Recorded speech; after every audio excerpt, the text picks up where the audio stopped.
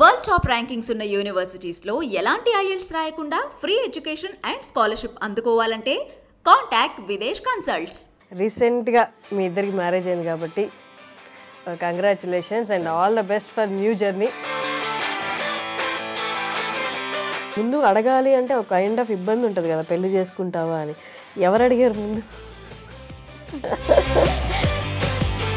మీరు IT, me past టైంలో Insta work, అసలు ఈయన వేరు సంబంధమే లేదు. మీ ఇద్దరు ఎలా కలిసారు? వీడియో కొలాబరేషన్ లో చేసింది అండ్ ఆ అవుట్పుట్ కూడా ఎవరు ఎక్స్పెక్ట్ చేయనంత.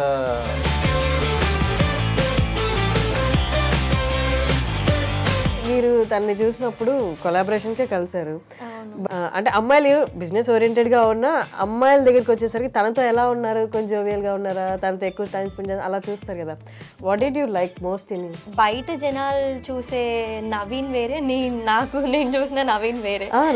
యా, నా లోపల ఇంత ఫన్ ఇంత కనిపిస్తుంది కదా మీకు ఇన్స్టాగ్రామ్లో, అంతకి డబుల్ ఉంటుంది అనమాట దగ్గర. అవునా? ఎంత పే చేశారు అసలు మీ కొలాబరేషన్కి?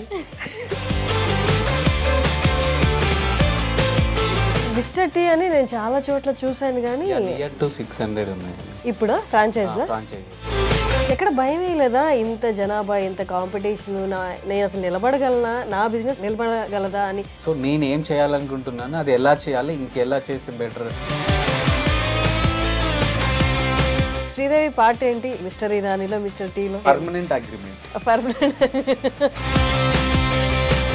ఫిమేల్ ఇన్ కామెడీ అనేది చాలా తక్కువ ఉన్నారు ఇప్పుడు, చాలా చాలా తక్కువ. అండ్ చేస్తుంటే చాలా వరకు పాజిటివ్ కామెంట్స్ చూశాను మీ దాంట్లో. బట్ ఏది కాదన్నా అది సోషల్ మీడియాలోకి వెళ్ళిన తర్వాత ఎంత పర్సంటేజ్ అని తీసుకోండి, 1%, 2%, 10% నెగిటివ్ కామెంట్స్ కంపల్సరీ. చూసి నవ్వుకునే వాళ్ళం మేము. అంటే లైక్ వాళ్ళ మెంటల్ స్టేటస్ ఎట్లా ఉందో, పాపం అంత దారుణంగా కమెంట్ పెట్టినారంటే అసలు వాళ్ళు ఏ పరిస్థితిలో ఉన్నారో అని మేము. సోలోగా ఒకళ్ళు పైకి వస్తున్నారు అంటే అప్రిషియేట్ చేసే వాళ్ళు ఎంతమంది ఉంటారో తెలియదు కానీ, బట్ లాగేసుకునే వాళ్ళు చాలా మంది ఉంటారు. మీరు ఫేస్ చేయలేదా ఒక్కరే? అబ్బా ఎందుకు? డైరెక్ట్ ఫోన్ చేసి మిస్టర్ ఇరానీ వాళ్ళు 4 lakhs ఫ్రాంచైజ్ ఇస్తున్నారు కదా మేము.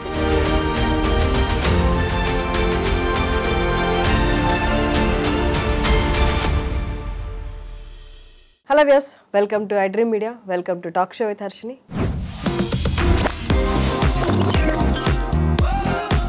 ఇవాళ నేను మీ ముందుకి ఒక చక్కటి కపుల్ని తీసుకొచ్చాను. వీళ్ళని నేను ఎప్పటి నుంచో ఇంటర్వ్యూ చేద్దాం అనుకున్నాను, బట్ ఫైనల్లీ ఇవాళ కుదిరింది.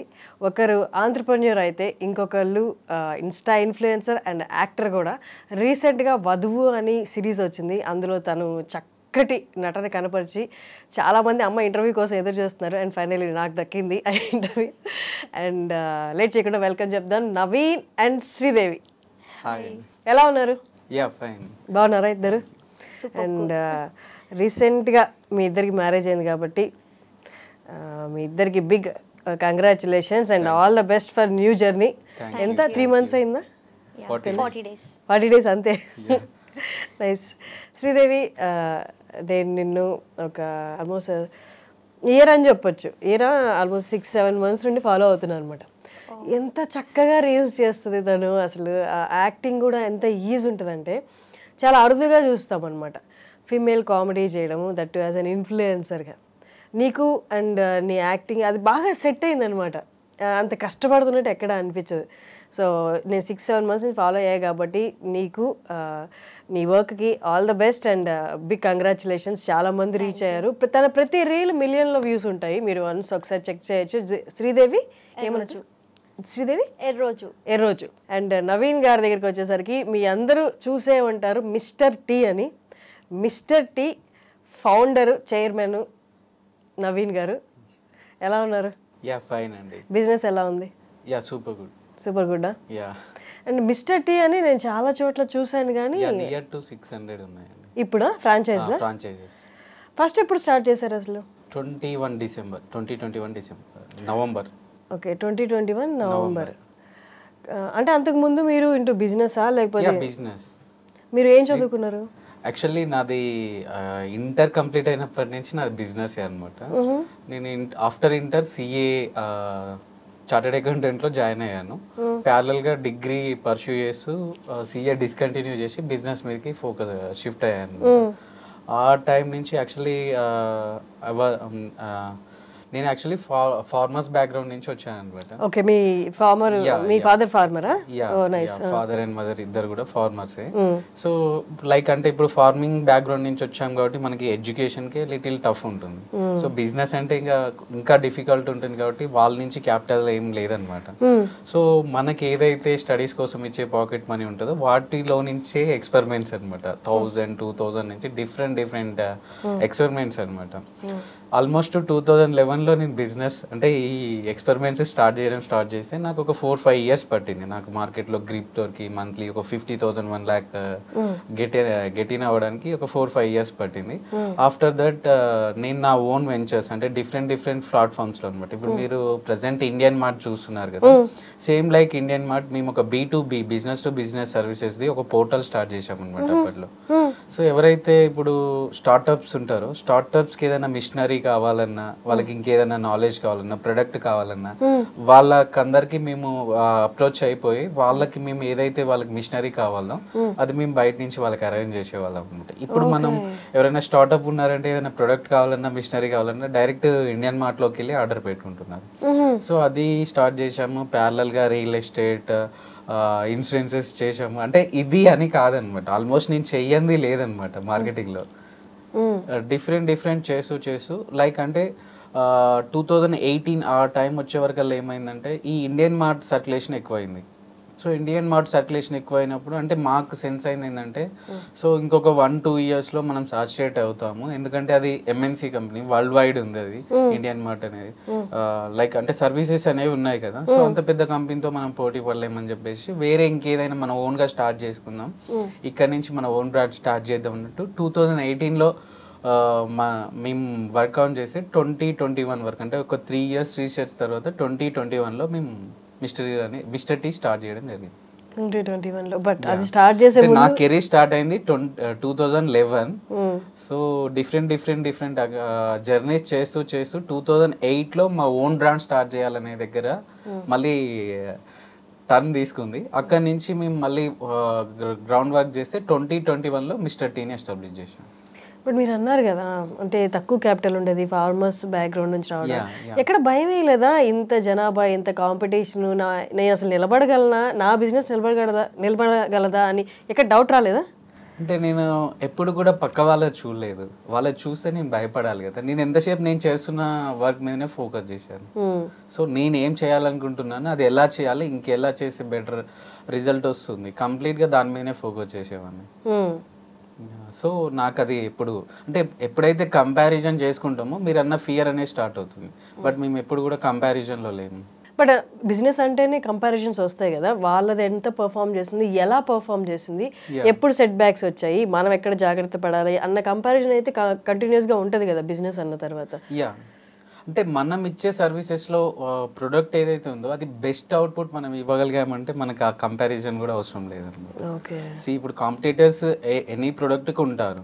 సో కాంపిటీటర్స్ గురించి మన ప్రొడక్ట్ ఎప్పుడైతే స్టాండర్డ్ ఉండదో కాంపిటీటర్స్ గురించి మనం ఫియర్ అవ్వాలి. మన ప్రొడక్ట్ మీద మన ప్రొడక్ట్ స్టాండర్డ్స్ మీద మనకి ఎప్పుడైతే కాన్ఫిడెంట్ ఉంటుందో మనం ఫియర్ అవ్వాల్సిన అవసరం లేదు కాంపిటీటర్స్ గురించి. అండ్ మిస్టర్ టీ అనేది అంటే అప్పటికే ఆ ఫీల్డ్లో చాలా మంది ఉన్నారు, ఇరానీ చాయ్వి వీళ్ళందరూ అంటే టాప్ పర్ఫార్మర్స్ అనమాట ఆ ఫీల్డ్లో. మీరు ఎలా సస్టైన్ అవ్వగలరు, ఇంత ఫ్రాంచైజ్ ఎలా బిల్డ్ చేయగలరు అనుకున్నారు? అంటే సింపుల్ థింగ్ అండి, నేను ఫస్ట్ నుంచి అయినా కానీ నేనేం చేయాలనుకుంటున్నాను మాత్రమే చూస్తాను. సో పక్క వాళ్ళు ఎంత చేశారు, వాళ్ళు ఎంత హైట్స్లో ఉన్నారు, వాళ్ళు ఎంత సక్సెస్ ఉంది, నేను పక్క వాళ్ళది ఎప్పుడూ చూడలేదన్నమాట. ఇంకా మీకు సింపుల్గా చెప్పాలంటే లైక్ అంటే సింపుల్, ఇప్పుడు నేను 2021లో మిస్టర్ టీని స్టార్ట్ చేశాను. అంటే 3 years ముందు నుంచి దానికి రీసెర్చ్ చేశాను. నేను స్టార్ట్ చేసేటప్పటికి యాజ్ యూ సెడ్ ఒక 100 కంపెనీస్ ఉన్నాయి, టీ ఫ్రాంచైజ్ కంపెనీస్ 100s ఉన్నవి. అండ్ అవుట్లెట్స్ కూడా through out AP and Telangana కలిపి ఒక 500-600 ఫ్రాంచైజెస్ డిఫరెంట్ బ్రాండ్ నేమ్స్ మీద ఉన్నవి. సో ఆ టైంలో నేను స్టార్ట్ చేసిన రోజు నా ముందు ఉన్నది ఒకటే క్వశ్చన్ అనమాట, ఎంటైర్ ఏపీ అండ్ తెలంగాణ పాపులేషన్లో నాకు ఒక 500 people నా థాట్ ప్రాసెస్ సింక్ అయ్యి, అంటే నా థాట్ ఏదైతే ఉందో నాతో సింక్ అయ్యి వచ్చే వాళ్ళు ఒక 500 people నాకు దొరకరా? సింపుల్. నాకు టోటల్ అవసరం లేదు, క్రోర్స్ ఆఫ్ పీపుల్ ఉన్నారు. అంటే ఇన్వెస్ట్మెంట్ గా మీతో సపోర్ట్ చేయడానికి, ఫ్రాంచైజ్ తీసుకోవడానికి. Okay okay. ఇప్పుడు పక్క కంపెనీ గురించి నేను ఆలోచించట్లేదు. ఇప్పుడు ఏపీ అండ్ తెలంగాణలో క్రోర్స్ ఆఫ్ పాపులేషన్ ఉంది. అవుట్ ఆఫ్ క్రోర్స్ నా ఫ్రాంచైజ్ కాన్సెప్ట్ నచ్చే వాళ్ళు 500 పీపుల్ నాకు దొరకరా? నేను సెల్ఫ్ క్వశ్చన్ అది చేసుకున్నాను. సో నాకు దొరుకుతారని కాన్ఫిడెన్స్ నాకు వచ్చింది కాబట్టి నేను ఫార్వర్డ్ అయ్యాను. సో మీదంతా హ్యాండ్స్ ఆన్ ఎక్స్పీరియన్స్. ఫస్ట్ మీరు దిగి అక్కడ దెబ్బలు తిరిగి లేదా పడి లేచి నేర్చుకున్నదే అంతా. That's amazing. మీకు ఎంతమంది సిబ్లింగ్స్? మీరు ఒక్కరేనా? నేను, మా యంగర్ బ్రదర్ ఉన్నారు. ఓకే. తను he's also into business. He's pursuing CA. Okay. Yeah. అసలు మీ ఇద్దరు ఎలా కలిసారు అసలు? మీరేవో టోటలీ ఆంట్రప్రెన్యూర్, తన థాట్స్ కూడా వింటుంటే హీస్ అంటే వెరీ మచ్, అంటే తన మీద తనకి కాన్ఫిడెన్స్ చాలా ఎక్కువ ఉంది. అండ్ ఎక్కువ కాదు, కరెక్ట్గా ఉంది, ఎక్కువ అనకూడదు, దట్స్ నెగటివ్ వర్డ్, కరెక్ట్గా ఉంది. అండ్ తను కింద నుంచి మొత్తం తనే బిల్డ్ చేసుకుంటూ వచ్చారు. అండ్ మీ గురించి చాలామందికి ఇంకా తెలీదు. ఐ డోంట్ థింక్ మీరు ఇంతకుముందు ఇంటర్వ్యూ ఇచ్చారా? ఒక్క ఇంటర్వ్యూ ఇచ్చాను అంతే. ఓకే. సో మీరు ఎలా కలిసారో ఒక్కసారి చెప్దాము, ఒకసారి చెప్పండి. దానికి ముందు మీ గురించి ఒక్కసారి చెప్పండి. ఈ ఇన్స్టా ఇన్ఫ్లుయెన్సింగ్తో పాటు మీరు మధ్యలో ఏదో జాబ్ చేసినట్టయితే రీల్స్ ద్వారా అర్థమైంది. మధ్యలో కాదు, అసలు నా బేసిక్ ప్రొఫెషనే నేను ఐటీ జాబ్ అనమాట నాది. ఈ రీల్స్ అనేది ఖాళీ టైంలో రీల్స్ ఏదో టైం పాస్ కి చేసేదాన్ని. సో మల్టిపుల్ వేస్ లో ట్రై చేసేదాన్ని. కామెడీకి నేను సింక్ అవుతా అన్న విషయం నాకే తెలియదు అసలు. ఓకే. సో అట్లా ట్రై చేశాను, సింక్ అయింది, ఆపర్చునిటీస్ వచ్చాయన్నమాట. సో యాక్సెప్ట్ చేస్తూ వెళ్ళాను అట్లా, అంతే. నేను ఎప్పుడు ఆపర్చునిటీస్ ని వెతుక్కుంటూ వెళ్ళలేదు. యు మీన్ మూవీ ఆపర్చునిటీస్ కానీ, వెబ్ సిరీస్ కానీ, షోస్ కానీ. జబర్దస్త్ లో కూడా చేశారు కదా. Jabardasth, Sridevi drama company. So ఆ ఆపర్చునిటీస్ వచ్చాయి, యాక్సెప్ట్ చేసుకుంటూ వెళ్ళిపోయాను అట్లా. నైస్. ఎక్కడ జాబ్ ఇప్పుడు కరెంట్ మీరు జాబ్ చేస్తున్నారా? క్విట్ చేసేసాను. ఇప్పుడు క్విట్ చేసేసారు. ఎక్కడ ప్రాపర్ ఎక్కడ మీది? ఇక్కడ హైదరాబాద్. నేనైతే బోర్న్ అండ్ బ్రాట్ అప్ హైదరాబాదే. ఫాదర్ వాళ్ళది వచ్చేసి వరంగల్. మీది నల్గొండ, బట్ 2011 నుంచి settled in Hyderabad. Okay, nice. ఇప్పుడు మీ ఫ్యామిలీ అంతా కూడా ఇక్కడే ఉన్నారు? ఇక్కడే. అంటే పేరెంట్స్ ఫ్యూ డేస్ ఇక్కడ ఉంటారు, ఫ్యూ డేస్ అక్కడ నేటివ్ ప్లేస్ లో ఉంటారు. సో మీ ఇద్దరు ఎలా కలిసారు? మీరే ఐటీ, మీ పాస్ట్ టైంలో ఇన్స్టా వర్క్, అసలు ఈయన వేరు, సంబంధమే లేదు. మీ ఇద్దరు ఎలా కలిసారు? వీళ్ళ జూనియర్స్ నాకు మ్యూచువల్ ఉన్నారనమాట. తను చేసే రీల్స్ స్టోరీ స్టేటస్ పెడుతుంటారు. సో లైక్ అంటే మనం స్టోరీస్ చూస్తూనే ఉంటాం కదా. సో అలా ప్రొఫైల్ మీద క్యూరియాసిటీ, అంటే లైక్ ఏంటంటే ఇప్పుడు ఒక్కొక్కరు ఒక్కొక్క థింగ్ ని ఒక్కొక్క వేలో చూస్తుంటారు. ఇప్పుడు మీరు ఒక థింగ్ ని చూసి, ఒక థింగ్ ఆర్ సిచ్యువేషన్ మీరు చూసే వే ఒక విధంగా ఉంటుంది, నేను చూసే వే ఒక విధంగా ఉంటుంది. ద సేమ్ వే ఇప్పుడు నేనేంటంటే, ఇప్పుడు అక్కడ తను కామెడీ చేస్తుందంటే కమెడియన్ ఆ బేసిస్ లో చూస్తారు. బట్ నా వ్యూ ఎలా ఉంటుందంటే, ఆమె అలా చేయగలుగుతుందంటే ఫస్ట్ ఆమె బ్రెయిన్ అది. ఓకే. సో అంటే ఐడియాలజీ, అంటే అలా చేయాలన్న ఐడియాలజీ అది అందరికి. ఇప్పుడు లైక్ యాక్టింగ్ ఉంటుంది, ఇప్పుడు ఒక స్క్రిప్ట్ ఇచ్చేసి ఇది చేయమంటే చేసానికి 100 పీపుల్ వస్తారు. బట్ ఇప్పుడు తను ఏదైతే కంటెంట్ చేస్తుందో అది తన ఐడియాలజీ, తను తప్ప వేరే వాళ్ళు చేయలేరు. యూనిక్ గా ఉంటుంది. కరెక్ట్, మీరు చెప్పింది కరెక్ట్. సో అంటే ఈ వేలో ఏంటంటే, అంటే తన డిఫరెంట్ వీడియో చూస్తున్న కొద్దీ తన ఐడియాలజీ మీద నా ఫోకస్ వెళ్ళింది అనమాట. సో అండ్ దెన్ ఇప్పుడు మేము బ్రాండ్ లో ఉన్నాం కాబట్టి మేము కొలాబరేషన్స్ చేయించుకుంటుంటాం ఇన్ఫ్లుయెన్సర్స్ తో. అలా అప్రోచ్ అయినప్పుడు లైక్ తను వచ్చి మాకు ఒక వీడియో కొలాబరేషన్ లో చేసింది. అండ్ ఆ అవుట్పుట్ కూడా ఎవరు ఎక్స్పెక్ట్ చేయనంత ఎక్స్ట్రీమ్ గా ఇచ్చింది అనమాట. అవుట్పుట్ అది 1 minute ఉంటుంది. యా, అసలు మీరు తన ప్రొఫైల్ చూసిన అంటున్నారు కదా, తన అన్ని కామెడీ రీల్స్ అని మీరు అనుకుంటున్నారు, దాంట్లో 30% ప్రమోషన్స్ ఉంటాయి. మీవి ఉన్నాయి, అవి నేను చూసాను. అవి కాదు, డిఫరెంట్ ప్రమోషన్స్ ఉన్నాయి. టోటల్ వీడియోలో 30% ప్రమోషన్స్ ఉన్నాయి. అది చూసే వాళ్ళకి తెలియదు అనమాట, వాళ్ళకి కామెడీయే కన్వే అవుతుంది, కంటెంట్ ఎక్కువ హైలైట్ అవుతుంది. దట్స్ అంటే అది గ్రేట్ వే యాక్చువల్లీ. అసలు అది ఒక స్కిల్, అదే చెప్పేది, ఐడియాలజీ బాగున్నది. సో అలా కొంచెం కనెక్ట్ అవడం, దాని తర్వాత ఇద్దరం సమ్ డిస్కషన్స్ అబౌట్ ఫ్యూచర్, అది ఇది, తన ప్రెసెంట్ ప్లాన్స్, ఫ్యూచర్ ప్లాన్స్. అలా అంటే మీరు కంప్లీట్లీ బిజినెస్ ఓరియంటెడ్ ఉన్నారు కదా. అంటే ముందు నుండి పెళ్లి ప్లాన్స్ ఉండేనా, లేకపోతే తను చూసిన తర్వాత లేదు పెళ్లి ప్రపోజ్ చేద్దాం అని అనుకున్నారా? అలా అనేం లేదు, ఫ్లో అనమాట. అంటే నా కెరీర్, నా వర్క్స్ నేను చూసుకుంటూ ఉన్నాను. లైక్ ఎప్పుడైతే రైట్ వన్ అని ఫీల్ అవుతే, ఎవరినైనా చూసినప్పుడు రైట్ వన్ అని ఫీల్ అయితే మ్యారేజ్ చేసుకోవాలన్న థాట్ ఉంది. అంతేకాని ఇప్పుడు ప్రపోజల్స్ ఇప్పుడు ఇంట్లో వస్తుండేది మ్యాచెస్, బట్ నాకు ఇంట్రెస్ట్ లేదనమాట అలా. సో ఇంట్లో వాళ్ళు చూసింది కాకుండా మనం ఎవరైతే, ఎందుకంటే లైఫ్ పార్ట్నర్ చూజ్ చేసుకోవడం అనేది చాలా, అంటే ఇప్పుడు బిజినెస్లో సక్సెస్ ఎంత ఇంపార్టెంటో పర్సనల్ లైఫ్లో సక్సెస్ కూడా అంత ఇంపార్టెంట్. కాబట్టి కొంచెం చూజీగా ఉన్నాం అన్నట్టు, అంత అగ్రెసివ్గా ఏం లేదు మ్యారేజ్ విషయంలో. బట్ వెన్ ఎవర్ మనకి ఈ పర్సన్ అయితే బాగుంటుంది అన్న ఫీల్ వస్తుందో అప్పుడు ఫార్వర్డ్ అవ్వాలనుకున్నాను. సో తను నాకు జరిగిన డిస్కషన్స్లో లైక్, అంటే నేను ఏదైతే ఉంటే బెటర్ ఉంటుంది నా లైఫ్ పార్ట్నర్ అనుకున్నాను, దానికంటే బెటర్ థింగ్స్ తనలో నేను చూశాను. అవునా, దానికన్నా బెటరా? That's amazing. చాలా పెద్ద లైన్ అది. మీరు చెప్పండి, మీరు తనని చూసినప్పుడు కొలాబరేషన్కే కలిసారు, బట్ వైల్ టాకింగ్ కానీ తినంతా బిజినెస్ ఓరియంటెడ్లా ఉన్నారు అసలు. అంటే అమ్మాయిలు బిజినెస్ ఓరియంటెడ్గా ఉన్న అమ్మాయిల దగ్గరికి వచ్చేసరికి తనతో ఎలా ఉన్నారు, కొంచెం జోవియల్గా ఉన్నారా, తనతో ఎక్కువ టైం స్పెండ్ చేయాలి అలా చూస్తారు కదా. What did you like most in him? అంటే యాక్చువల్గా నాది కూడా మోస్ట్లీ బిజినెస్ మెంటాలిటీ అనమాట. అంటే లైక్ నాకు బిజినెస్ మీద ఇంట్రెస్ట్ కానీ, చిన్నప్పటి నుంచి నేను వచ్చిన బ్యాక్గ్రౌండ్ కానీ, తిరిగిన సర్కమ్స్టాన్సెస్ కానీ అంతా కొంచెం లో ఫేజెస్. సో నాకు బిజినెస్ రిలేటెడ్ చాలా ఇంట్రెస్ట్. అది పక్కన పెట్టేస్తే బయట జనాలు చూసే నవీన్ వేరే, నేను చూసిన నవీన్ వేరే.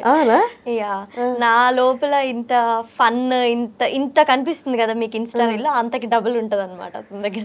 అవునా? ఫస్ట్ లో కొంచెం రిజిడ్ ఉంటారు అయితే. ఫస్ట్ లో తను చాలా రిజర్వ్డ్, ఓన్లీ ఒక 6 to 7 పీపుల్ మధ్యలోనే ఉన్నవాళ్ళు అనమాట. బాగా సోషలైజ్ అవ్వరు ఎక్కడ గానీ. సో నాతో కలిసినప్పుడు చాలా మంచిగా ఫార్వర్డ్ అవ్వడం కానీ, మంచిగా కమ్యూనికేట్ అవ్వడం కానీ నాకు బాగా నచ్చింది.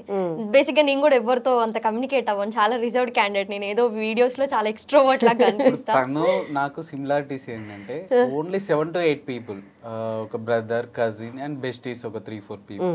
ఇంకా out of that only professional work.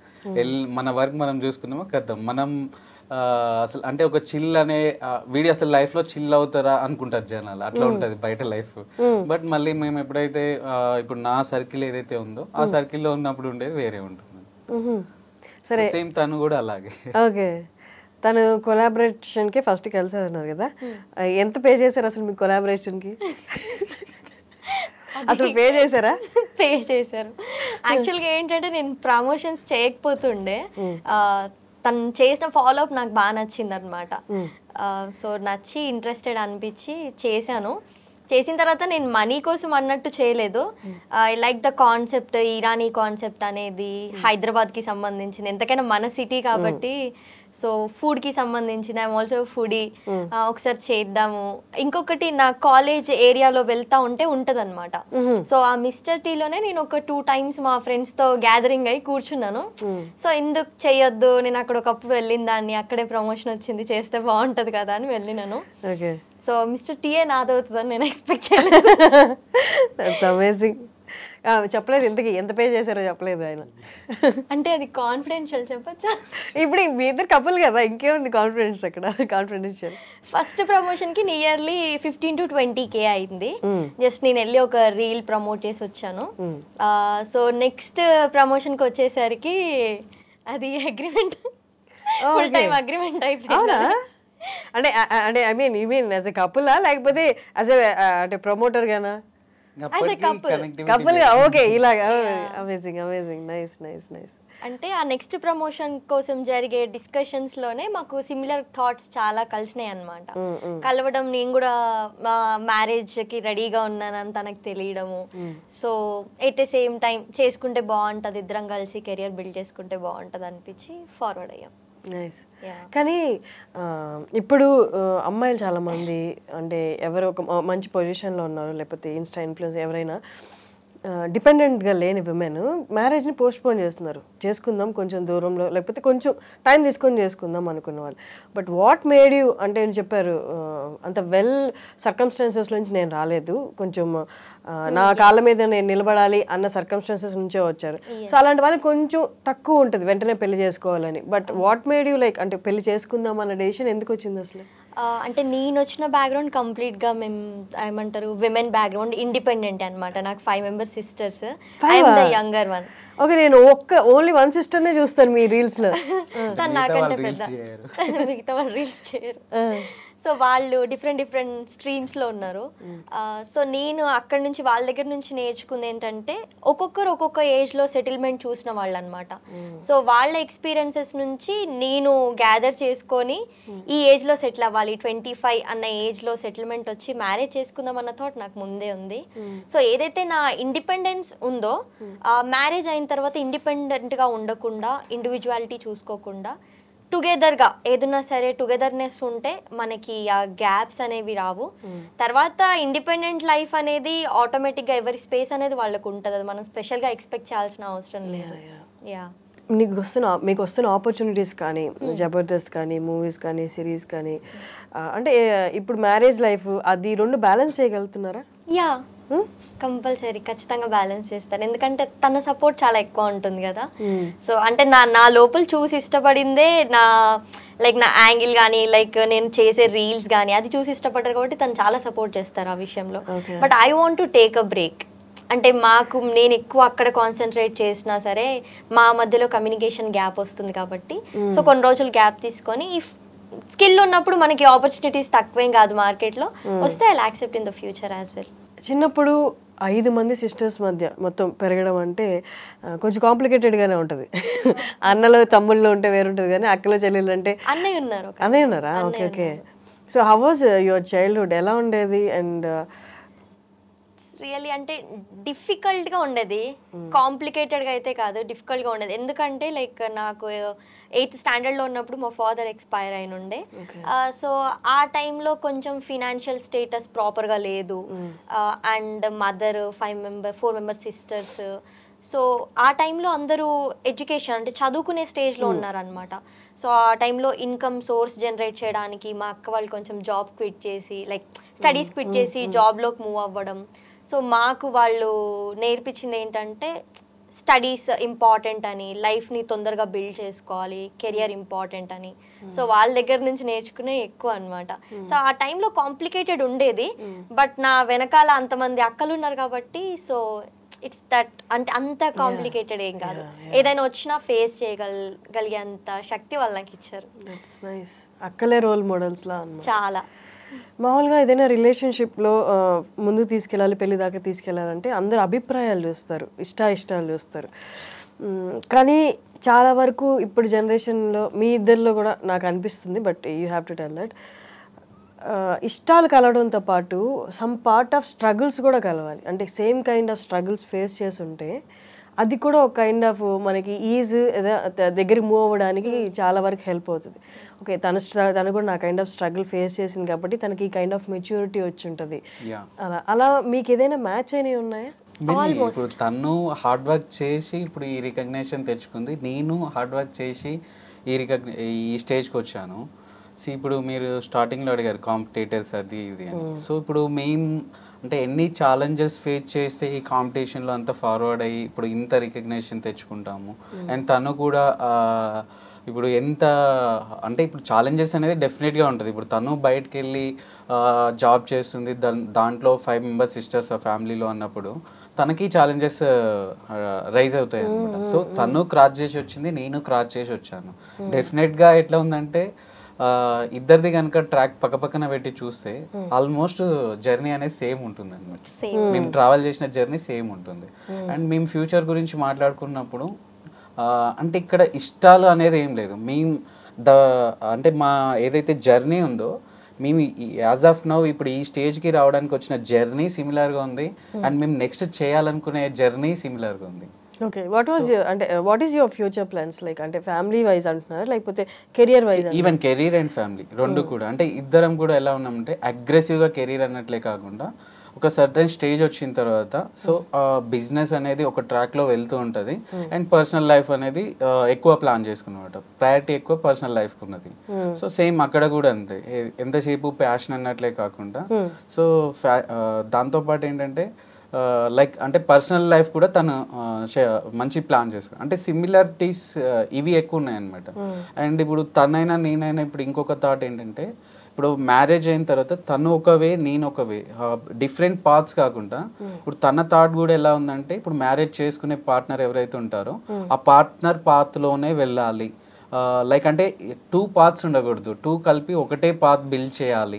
So ఇప్పుడు నేను ఇంకొక ఫార్వర్డ్ అయ్యామనుకోండి, అంటే వితౌట్ మ్యారేజ్ ఇంకా ముందుకు వెళ్ళామనుకోండి, ఇప్పుడు తన పాత్ వేరే వెళ్ళిపోతుంది, నా పాత్ వేరే వెళ్ళిపోతుంది. సో ఇప్పుడు తనకి ఒక మెచ్యూరిటీ వచ్చింది, ఒక ఏజ్ వచ్చింది, నాకు ఒక మెచ్యూరిటీ వచ్చింది, ఒక ఏజ్ వచ్చింది. ఇప్పటి వరకు ఇది కెరీరే అనుకోవచ్చు, బిజినెస్ అనుకోవచ్చు, లేకపోతే తనది ప్రొఫైలే అనుకోవచ్చు, ఒకటి బిల్డ్ చేసి ఒకటి అచీవ్ చేసి ఉన్నాం. బట్ ఇక్కడ నుంచి లైఫ్ అనేది కలిసి బిల్డ్ చేసుకోవాల్సిన ఏజ్ అనమాట, నాకైనా తనకైనా. సో ఈ ఏజ్ నుంచి అంటే ఇప్పుడు ఈ టైంలో కనుక కరెక్ట్ పార్ట్నర్ దొరికి ఈ ఏదైతే నెక్స్ట్ ఉందో నెక్స్ట్ దాన్ని ప్రాపర్గా బిల్డ్ చేసుకుంటే, టుగెదర్ బిల్డ్ చేసుకుంటే అది ఇంకా బాగుంటుంది. ఎంతసేపు నా బిజినెస్ అని నేను కాకుండా, తన కెరీర్ తన యాక్టింగ్ అని తను కాకుండా, అలా థాట్స్ సిమిలర్ ఉన్నాయి అనమాట. అంటే కలిసి, అంటే ఇప్పుడు ఎవరైతే పార్ట్నర్ వస్తారో కలిసి పాత్ బిల్డ్ చేయాలన్న థాట్లో నేనున్నాను, తను కూడా ఇప్పుడు ఎవరైతే పార్ట్నర్ వస్తారో వాళ్ళతో కలిసి ఒక న్యూ పాత్ బిల్డ్ చేయాలన్న థాట్లో తనున్నాను. That's amazing. అసలు క్లారిటీ ఆఫ్ థాట్ కానీ, క్లారిటీ ఫ్యూచర్ ప్లాన్స్ కానీ, దట్స్ వెరీ నైస్. బట్ అంటే కానీ ముందు అడగాలి అంటే ఒక కైండ్ ఆఫ్ ఇబ్బంది ఉంటుంది కదా, పెళ్లి చేసుకుంటావా అని. ఎవరు అడిగారు ముందు? మనం అడుగుతాం. ఎంత కలిసిన దగ్గర నుంచి ఈ పెళ్లి ప్రపోజల్ దాకా ఎంత టైం ఉంది? ఎంత టైం ఉండే? 1.5 month కొలాబరేషన్ కి ఫాలో అప్ చేశాను. ఆల్మోస్ట్ 2 months కొలాబరేషన్ కి రావడానికి. 3rd month లో లైక్ మెల్లిమెల్లిగా కమ్యూనికేట్ అయ్యి, ఈ కమ్యూనికేషన్లోనే మాకు అన్నీ తెలిసినాయి, మా థాట్స్. మ్యారేజ్ కోసం అని కాదు, జనరల్గా మేము ఎక్స్చేంజ్ చేసుకున్నాం అనమాట థాట్స్ అవన్నీ. సో ఆ తర్వాత మ్యారేజ్ ప్రపోజల్ వచ్చిన తర్వాత పెద్ద డిఫికల్ట్ అనిపించలేదు, అంటే ఆ పర్సనాలిటీ డిఫికల్ట్ అనిపించలేదు. యాక్సెప్ట్ చేసే ఆ నేచర్ ఈజీగా మైండ్లో బిల్డ్ అయిపోయింది అనమాట. నాకు యాక్సెప్టెన్స్ అనేది తొందరగా వచ్చేసింది, నాకైనా తనకైనా. మీరు ఏమనుకున్నారు? తను అలాగో తన గురించి 1.5 month స్టడీ చేశారు, పర్సనల్ షేర్ చేసుకున్నారు కాబట్టి ఖచ్చితంగా ఒప్పుకుంటుంది అనుకున్నారా? అంటే ఇప్పుడు అవతల డిసిషన్ తెలియదు. ఫస్ట్ ఏంటంటే మనకి కావాల్సిన క్వాలిటీస్ కనిపిస్తున్నాయి. ఇప్పుడు నేను మ్యారేజ్ అనే మైండ్ తోటి ఏమి ఆమెను చూడలేదు. లైక్ ఆమెది అంటే జర్నీ ఎలా ఉంది, ఆమె లైఫ్ కెరీర్ అంటే ఏ స్టేజ్ నుంచి ఏ స్టేజ్కి వచ్చింది. సో ఫ్యామిలీ కావచ్చు, ప్రొఫెషనల్ కావచ్చు, ఆమె చేసిన జాబ్ కావచ్చు, ఆ థింగ్స్ అన్ని అబ్జర్వ్ చేస్తున్నాను. యాజ్ ఏ బిజినెస్ మ్యాన్ ఇప్పుడు నేను thousands of పీపుల్స్ని మీట్ అయి ఉన్నాను. సో అక్కడ నా నాలెడ్జ్ తోటి నేను ఎంతో కొంత గ్రాప్ చేసుకున్నాను. నేను ఫీల్ అయ్యాను అనమాట, ఈ పర్సన్ లైఫ్ పార్ట్నర్ అయితే బాగుంటుంది, ఇంకా మనకు కూడా ఫ్యూచర్లో బ్యాక్ సపోర్ట్ ఉంటుంది అన్నట్లు నేను ఫీల్ అయ్యి నేను ఇలా అనుకుంటున్నాను అని. ఇప్పుడు ఆమె డిసిషన్ నేను ఏది ఇన్ఫ్లుయెన్స్ చేయలేదు, నా ఏదైతే థాట్ ఉందో థాట్ తన ముందు పెట్టాను. ఆమె డిసిషన్ ఏదైనా నేను ఫార్వర్డ్ అవ్వాలనుకున్నాను. ఓకే, అంతే తప్ప తనని ఏదో ఇబ్బంది పెట్టాలి ఇబ్బంది పెట్టాలి కదా. మీరు చెప్పిన వెంటనే తను ఒప్పుకున్నారా లేదా తన టైం తీసుకున్నారా? దాని తర్వాత కొంచెం అంటే డిస్కషన్ స్టార్ట్ అయినాయి అనమాట. నేను ఎప్పుడైతే థాట్ అక్కడ పెట్టాను తను డిస్కషన్ స్టార్ట్ చేసింది కొంచెం. ఓకే, ఎలా ఉండబోతుంది చేసుకుంటే అని. అంతేనా? మీ ఫ్యామిలీ ఓకే అన్నారా ఇమ్మీడియట్గా, లేకపోతే వాళ్ళకి? ఇమ్మీడియట్గా ఆఫ్ కోర్స్ ఎవరు ఓకే అని చెప్పారు, ఎందుకంటే మాది పరిచయం కూడా చాలా తక్కువ రోజులు ఇంట్లో ఎక్స్ప్రెస్ చేయాలి. ఎందుకంటే అప్పటి వరకు ఏ థాట్స్ లేని నేను all of A sudden marriage అని చెప్పినా కానీ ఇట్స్ డిఫికల్ట్, అంటే వాళ్ళని కన్విన్స్ చేయడము. సో కొంచెం డిస్కషన్స్ అయినాయి 10 days. బట్ ఏంటంటే నా కాన్ఫిడెన్స్ చూసి వాళ్ళకి ముచ్చటేసింది అనమాట, చేసేద్దామని. సో తర్వాత వీళ్ళ ఫ్యామిలీ రావడం, అంటే మీ మీద ఒక లవ్ ట్రాక్ లాగా అని మాకెప్పుడు అనిపించలేదు. ఇది మ్యారేజ్ ప్రపోజలే, వాళ్ళ ఫ్యామిలీ మా ఫ్యామిలీ అటు ఇటు కలిపి చేసుకున్నాం మేము. ఇప్పుడు లవ్ చేసుకుంటున్నాం. నైస్. అంటే ఇప్పట్లో కొంచెం అరుదుగా కనిపిస్తున్నారు, ఒకప్పుడు ఇలాగే ఉండేది, బట్ ఇప్పట్లో ఇంత అండర్స్టాండింగ్ టచ్ వుడ్ మీరు ఇలాగే ఉండాలి. That's nice. అండ్ మీరు చేస్తున్న రీల్స్ కానీ, ఇందాక as a said in my ఇంట్రడక్షన్లో, comedy అమ్మాయిలు in comedy, female in comedy అనేది చాలా తక్కువ ఉన్నారు ఇప్పుడు, చాలా చాలా తక్కువ. అండ్ చేస్తుంటే చాలా వరకు పాజిటివ్ కామెంట్స్ చూశాను మీ దాంట్లో. బట్ ఏది కాదన్నా అది సోషల్ మీడియాలోకి వెళ్ళిన తర్వాత ఎంత పర్సంటేజ్ అని తీసుకోండి, 1%, 2%, 10% నెగిటివ్ కామెంట్స్ కంపల్సరీ. మిమ్మల్ని అంటే అక్కడ ఏమి ఉండదు బేసిక్గా చూస్తే కామెంట్ చేయడానికి, బట్ స్టిల్ నెగిటివ్ కామెంట్స్ వస్తాయి కదా. మీకు ఏం కైండ్ ఆఫ్ నెగిటివ్ కామెంట్స్ వచ్చేవి? అంటే జనరల్గా నా కామెంట్స్ నేను ఎప్పుడు చదవలేదు, ఎందుకంటే నేను చేసేదే అసలు టైం పాస్ కోసం ఏదో ఒక 10-15 మినిట్స్ టైం స్పెండ్ చేసి చేస్తాను. దాని కిందకి వెళ్ళి ఏమేమి కామెంట్స్ వచ్చినాయి దాని మీద అంత టైం అసలు నేను స్పెండ్ చేయను, ఎందుకంటే నా డే అంతా చాలా బిజీగా ఉండేది. నేను నైట్ షిఫ్ట్ కాబట్టి మార్నింగ్ లేసి పరిగెట్టడం ఉంటుండే అంతా. సో ఎప్పుడు అంత కాన్సన్ట్రేట్ చేయలేదు. ఎవరన్నా ఫ్రెండ్స్ ఇట్లా నెగిటివ్ కామెంట్స్ అని ఇట్లా మెన్షన్ చేయడం ఇలా చెప్తే అప్పుడు చూసేదాన్ని, చూసి నవ్వుకునేవాళ్ళం మేము. అంటే లైక్ వాళ్ళ మెంటల్ స్టేటస్ ఎట్లా ఉందో పాపం, అంత దారుణంగా కమెంట్ పెట్టినారంటే అసలు వాళ్ళు ఏ పరిస్థితిలో ఉన్నారో అని మేము కామెడీ చేసుకునేవాళ్ళం. ఎప్పుడు అంతగా పట్టించుకోపోయేదాన్ని negative comments. Okay. And me sister ఒక పర్సన్ మీతో కలిసి చేస్తారు కదా? అవును, నాకంటే పెద్ద తను షీజ్ ఇంటూ బాడీ బిల్డింగ్. తను బాక్సర్ యాక్చువల్గా. Okay, professional boxer. ఓకే, ఆడారా స్టేట్ లెవెల్ అలా? ఆడారు, నేషనల్ లెవెల్ ఆడారు. అమేజింగ్. తన పేరు నక్షత్ర. ఓకే, ఇప్పుడు రైట్ నో తను టీచ్ చేస్తున్నారా లేకపోతే తను యూనివర్సిటీస్ ఆడుతుంది, ఎట్ ద సేమ్ టైం తను జిమ్ ట్రైనర్, బాడీ బిల్డర్ కూడా. ఇన్ఫ్లుయెన్సర్ కూడా. తను అంటే కొన్ని రీల్స్ ఎలా ఉంటుందంటే తను మిమ్మల్ని ప్రొటెక్ట్ చేస్తున్నట్టు అనిపిస్తుంది అనమాట. రియల్ లైఫ్ లో కూడా అలాగే ఉంటారా? ఎగ్జాక్ట్లీ, చెప్పాను కదా, తను ఒక్కతే కాదు, పైన ఇంకా 3 అక్కలు కూడా అలాగే ప్రొటెక్ట్ చేస్తారు. వాళ్ళు ఆఫ్ స్క్రీన్, తిను ఆన్ స్క్రీన్ అంతా. నైస్. ఓకే నవీన్ గారు, ఒక్కటే క్వశ్చన్, మిస్టర్ టీ హిట్ అయింది అంటే ఏంటి రీజన్? ఒక రీజన్. ప్రొడక్ట్ అంటే ఇప్పుడు మార్కెట్లో చాలా టీస్ అవైలబుల్ ఉన్నవి. వాటన్నిటికంటే ఇప్పుడు సింపుల్గా చెప్పాలంటే ఇప్పుడు మీకు ఇంట్లో టీ పెట్టుకోగలుగుతారు మీరు. సో మీరు ఇంట్లో టీ పెట్టుకునే ఆప్షన్ మీకు ఉన్నప్పుడు అది కాదు అని బయటకు వచ్చి ఒక అవుట్లెట్ దగ్గర టీ తీసుకోవాలంటే మీ ఇంట్లో కంటే ఇది బెటర్గా మేము ప్రొవైడ్ చేయగలగాలి. So we work on that. So నేను 2018లో నేను కాన్సెప్ట్ మీద వర్క్ స్టార్ట్ చేస్తే 2021లో నేను కంపెనీ స్టార్ట్ చేశాను. ఆ 3 years మేము మొత్తం రీసెర్చ్ అండ్ స్టడీ చేసింది దాని మీదనే అనమాట. సో ఇప్పుడు మీరు ఇంట్లో పెట్టుకోకుండా బయటకి మిమ్మల్ని గ్రాప్ చేయడానికి, అది తీసుకురావడానికి కావాల్సినంత స్టాండర్డ్ దాంట్లో క్వాలిటీ కానీ టేస్ట్ కానీ మీరు ఎక్స్పీరియన్స్ అయ్యేటట్టు చేయడానికి, అదే అనమాట మెయిన్ సీక్రెట్ ఆఫ్ మా టీ టేస్టే సీక్రెట్. సో ఇప్పుడు అరౌండ్ ఇండియా 600 ఫ్రాంచైజీలు ఉన్నాయి. 600 mister tea, mister Irani 200, near to 200. Mister Irani ఎప్పుడు వచ్చింది? 7 months. అది first parent product mister tea, తర్వాత మిస్టర్ ఇరానీ. ఓకే, 5 స్టేట్స్లోకి వెళ్ళింది ఇది ఇరానీ. ఇప్పుడు ఏపీ, తెలంగాణ, కర్ణాటక, చెన్నై అండ్ ఛత్తీస్గఢ్లో కూడా మన అవుట్లెట్స్ వచ్చాయి. అంటే ఇప్పుడు మిస్టర్ టీ ఓకే టైం పట్టింది, 600 స్టోర్లు ఓపెన్ అయ్యి okay, but 7 monthsలోనే mister Irani performing very well అని చెప్పొచ్చు. ఒక ప్రోడక్ట్ బయటకు వచ్చి వెంటనే ఫ్రాంచైజీలు 5 స్టేట్లో స్ప్రెడ్ అవ్వడం అనేది అంటే success bell ring direct ring చేసినట్టే కదా. అంటే దీనికి నేను ఒక చిన్న ఎగ్జాంపుల్ చెప్తాను. మనకి ఆరో త్రో చేస్తాం కదా, సో ఆరో ఏమవుతుందంటే మనం ఎంత స్ట్రాంగ్గా బ్యాక్కి లాగితే మనకి బయట అంత వెళ్తుంది అనమాట. సో ఇప్పుడు అందరు ఏం చూస్తారు, వెళ్ళే డిస్టెన్సే చూస్తారు, బ్యాక్లో ఉన్న ఆ ఫోర్స్ ఎంత పెట్టామనేది చూడరు అనమాట. రిలీజ్ అయిన తర్వాత ఎంత దూరం పోతుంది అనేది కౌంట్ చేస్తారు ఎవరైనా సరే. ఇప్పుడు మీరు 7 months తర్వాత 200 outlets వచ్చాయనేదే మీరు చూస్తున్నారు. ఆ 7 monthsలో 200 outlets అంత స్పీడ్గా వెళ్ళిందంటే దాని మీద మేము బ్యాక్ ఎండ్లో ఎంత ఎఫర్ట్స్ పెట్టామనేది అది హిడెన్ అనమాట, అది బయట తెలియదు. స్ట్రాటజీ ఏంటి అసలు? అంటే ముందుది టీఏ, నెక్స్ట్ది టీఏ. ఎవరైనా సెకండ్ ప్రోడక్ట్ స్టార్ట్ చేస్తున్నప్పుడు లేదా సెకండ్ బిజినెస్ స్టార్ట్ చేస్తున్నప్పుడు దీనికి ఎక్స్టెన్షన్ కానీ లేకపోతే ఇంకొకటి ఏదైనా దాంట్లో ఇన్వెస్ట్ చేద్దాం, బట్ మీ ఇద్దరు అంటే ఈ 2 సేమ్ ప్రోడక్ట్సే కదా? సేమ్ కాదు, టీ వేరు ఇరానీ వేరు. ఇప్పుడు టీ అనేది ఎనీవేర్ వీ కెన్ ఫైండ్, ఇప్పుడు ఇంట్లో కూడా ప్రిపేర్ చేసుకోవచ్చు. బట్ ఇరానీ అనేది కంప్లీట్ మనం యూజ్ చేసే వెజల్స్ కానించి మేకింగ్ మెథడ్ కానించి కంప్లీట్ డిఫరెంట్ సెటప్ ఉంటుంది. ఓకే, సో ఇప్పుడు మీరు అన్నట్టు hundreds of tea franchises companies వచ్చాయి, బట్ మాది వచ్చి 3 years, 4th year ఇది. సో మాకంటే కూడా 5 years, 6 years ముందు నుంచి ఉన్న వాళ్ళు ఉన్నారు. లైక్ డిఫరెంట్ బ్రాండ్స్ అనమాట. 2015లో 14లో 16లో స్టార్ట్ అయిన కంపెనీస్ కూడా ఉన్నవి. సో వాళ్ళందరికీ కూడా ఇరానీ చాయ్ అనేది సపరేట్ ప్రొడక్ట్ ఉందని తెలుసు, కానీ ఇప్పుడు ఎంతసేపు ఇప్పుడు వచ్చిన ప్రతి ఒక్కరు దాంట్లోనే కాంపిటీషన్, అదే టీలో కొంచెం అటు ఇటు ఏదన్నా పౌడర్స్ చాక్లెట్ ఏదేదో అలానే ఎక్స్పెరిమెంట్ చేస్తున్నారు తప్ప ఇరానీ మీద ఎవరు కూడా ఇనిషియేట్ తీసుకోవట్లేదు. ఎందుకు ఇరాన్ మీద తీసుకోవట్లేదు అంటే ఇరానీ టీ స్టార్ట్ చేయాలంటే ఒక 3 రిస్క్ ఉండదు అనమాట.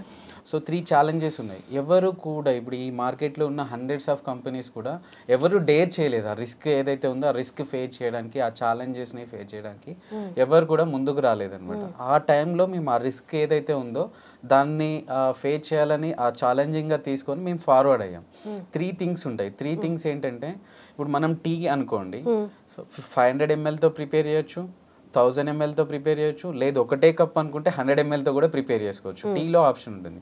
బట్ ఇరానీ టీ అంటే ఖచ్చితంగా ఒక 30 litres are 50 litres milk compulsory process start చేయడానికి 30 ఆర్ 50 లీటర్స్తో యూజ్ చేయాలి. అంటే స్టార్ట్ చేసే ప్రాసెసే మనకి బల్క్ కన్జంప్షన్ ఉంటుంది. ఈ రోజు ఇప్పుడు మాదంతా స్మాల్ స్కేల్ బిజినెస్ లో మనం ఓపెన్ చేసే చిన్న ప్రెమిసెస్ లో 100 SFT ఆర్ 200 SFT ప్లేస్ లో ఒకే రోజు స్టార్టింగ్ రోజే 30 లీటర్స్ 50 లీటర్స్ పోతుందని మనం అసలు ఎక్స్పెక్ట్ చేయలేం. ఎందుకంటే చిన్న అవుట్లెట్ ఓపెన్ అయినప్పుడు 5 లీటర్స్ 6 లీటర్స్ వరకు స్కోప్ ఉంటుంది. మరి 30 to 50 లీటర్స్ అంటే రెస్ట్ ఆఫ్ ది మిల్క్ అంతా నెక్స్ట్ డేకి పనికిరాదు. ఎందుకంటే మనం హీట్ చేసి అదంతా బాయిల్డ్ అయి ఉంటుంది కదా, సో బాయిల్డ్ అయి ఉంటుంది కాబట్టి నెక్స్ట్ డేకి పనికిరాదు. అంటే ఇప్పుడు ఫస్ట్ రిస్క్ ఏంటంటే మిల్క్ బేర్ చేసుకోవాలి మనం. ఆ బిజినెస్ అనేది బ్యాలెన్స్ అయ్యే వరకు కూడా ఆ వేస్టేజ్ అవుతున్న మిల్క్ కాస్ట్ అనేది మనం బేర్ చేసుకోవడానికి ఉండాలి. రెండవది ఏంటంటే గ్యాస్ అనమాట. ఇప్పుడు మనం టీ ప్రిపేర్ చేసామనుకోండి, ఎప్పటికప్పుడు మనం ప్రిపేర్ చేసుకొని 5 or 10 minutes యూజ్ చేసేసి అక్కడికి కట్టేసేస్తాం, ఆఫ్ చేసేస్తాం గ్యాస్. బట్ ఇక్కడ ఏంటంటే మార్నింగ్ మనం స్టార్ట్ చేసిన కానించి ఈవినింగ్ క్లోజ్ చేసే వరకు కూడా కంటిన్యూ ఫ్లేమ్లో ఉండాలి. ఇరానీకి కంటిన్యూ ఫ్లేమ్లో ఉండాలి. పర్ డే 1.5 సిలిండర్ కన్జ్యూమ్ అయిపోతుంది. ఈ సిలిండర్ కమర్షియల్ వచ్చే వరకు 1800-1900 ఉంటుంది. సో ఆల్మోస్ట్ 2000-2500 రూపీస్ సిలిండర్కి మనం బేర్ చేసుకోవాలి. అది సెకండ్ రిస్క్ ఉంటుంది. థర్డ్ రిస్క్ వచ్చేసి ఏంటంటే ఈ చెఫ్ వేజెస్ అనమాట. చెఫ్ వేజెస్ ఒక మాస్టర్ యావరేజ్గా మార్నింగ్ టు నైట్ వర్క్ చేయాలంటే, మార్నింగ్ 6 నుంచి నైట్ 10 or 11 వర్క్ చేయాలంటే 2000 అలా తీసుకుంటారు మాస్టర్. అండ్ అసిస్టెంట్ 1000 or 1500 తీసుకుంటారు. మేము ఏంటంటే ఆల్మోస్ట్ 2 మాస్టర్ కేటగిరీ ఉన్న వాళ్ళని తెచ్చుకున్నాము. ఒకరికి 2500 ఇచ్చాము. ఎందుకంటే మళ్ళీ మా ఫామ్లో బయటవాడు వచ్చి 500 ఎక్కువ. ఇప్పుడు ఒక ఫ్రాంచైజ్ పెడుతున్నప్పుడు కాంపిటీషన్ ఉంటుంది. బయటవాడు వచ్చేంటి ఏమంటాడు, వాళ్ళకంటే 500 ఎక్కువ ఇస్తారా అంటాడు. సో ఆ 500 కూడా నేనే పెంచి ఇచ్చాను అనమాట. 2500 ఒక చెఫ్కి ఇచ్చాను, 2000 ఒక చెఫ్కి ఇచ్చాను. సో ఆల్మోస్ట్ 4500 పర్ డే ఇప్పుడు నా చెఫ్ బడ్జెట్. సో ఇప్పుడు ఏంటి బిజినెస్, బేసిక్ బిజినెస్ వచ్చే వరకు పర్ డే 4500 చెఫ్స్ది బేర్ చేసుకోవాలి, గ్యాస్ది బేర్ చేసుకోవాలి, మిల్క్ బేర్ చేసుకోవాలి. అండ్ వీటితో పాటు షుగర్, స్మాల్ థింగ్స్ అన్ని కూడా ఉంటాయి అనమాట. ఇవన్నీ బేర్ చేసుకోవాలి. ఇవన్నీ కలిపి నేను నా అవుట్లెట్ స్టార్ట్ చేసిన రోజు నాకు వచ్చిన ఫస్ట్ డే నాకు వచ్చిన కౌంటర్ 1100 రూపీస్. ఇవన్నీ నేను పే చేస్తే 1 వీక్ తర్వాత నాది 1700-1800కి ఇంక్రీజ్ అయింది. ఓకే, నెక్స్ట్ ఒక 1 వీక్ ఒక 2 వీక్స్ తర్వాత 4000-5000కి అయింది. సో ఇలాంటి రిస్క్ ఉంటాయి కాబట్టి ఎవరు కూడా ఏంటంటే ఇరానీ ఫ్రాంచైజ్కి డేర్ చేయలేదన్నమాట. ఫస్ట్ అవుట్లెట్ ఎక్కడ? హస్తినాపూర్లో.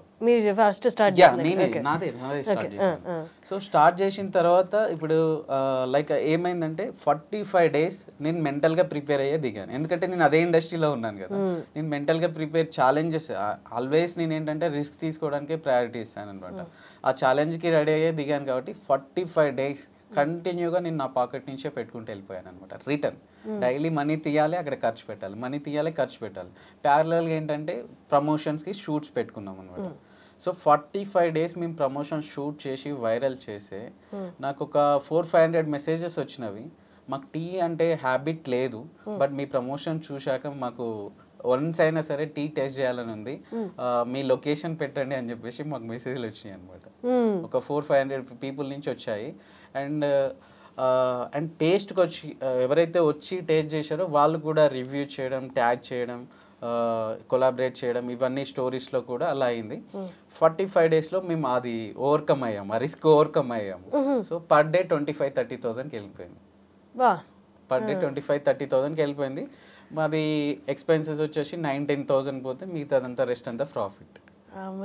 సో ఓవర్కమ్ చేసాం. ఆ ఓవర్కమ్ అయ్యే స్టేజ్కి మేము తీసిన 50 videos through out the 2 Telugu states మొత్తం పాపులర్ అయిపోయాయి. ఆల్మోస్ట్ 4 to 5 CR వ్యూస్ వచ్చినాయి అనమాట.